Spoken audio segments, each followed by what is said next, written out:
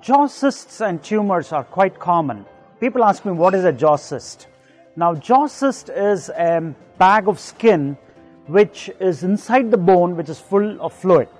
Now, when you have a condition like a cyst can actually expand and actually can eat away your bone. So, jaw cysts are quite common. It can be in the upper jaw or it can be in the lower jaw, and it's usually associated with either an infection associated with the tooth, or it could be a developmental condition where you have a tooth which is not erupting, is stuck inside, and the covering on the tooth which is stuck actually multiplies and starts forming a cyst.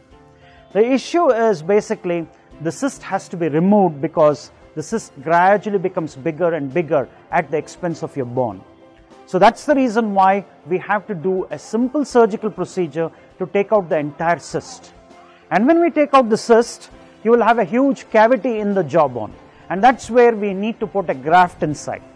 So we have a choice, either taking your own bone, which can be from the hip or from the rib, or we can use a synthetic graft material which we can pack into the cyst cavity, and that usually helps in regeneration of the bone. The second condition which is common in the jaws is a jaw tumor. Again, let me re-emphasize, jaw tumors are benign conditions. These are not cancerous, and they unfortunately become very aggressive and they start eating away the bone. So that's the reason why we have to resect the jaw. That means that a segment of the portion of the jaw needs to be taken out. And when a part of the bone is removed, we have to reconstruct. And the best option here, unlike cysts where you can use synthetic graft materials, here we take your own bone. And the bone which we commonly use is either your leg bone or your hip bone or your rib bone. And these bones can be used for reconstruction of the jaw.